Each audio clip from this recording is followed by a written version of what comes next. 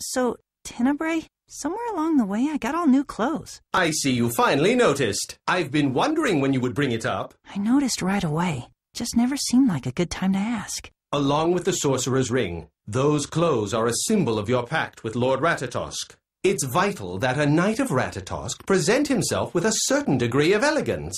Right. The outfit's fabric is prepared with a number of special incantations and hexes that make the garment waterproof, wrinkle-free, and mold-resistant. The design is meant to evoke Lord Ratatosk's fierce bravery and his subtle grace.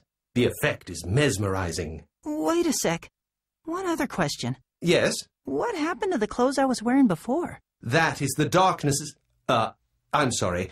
Forget I said anything. The darkness is what? Hey, come on! And Flora's gonna skin me alive if I lose those clothes. Only the darkness knows.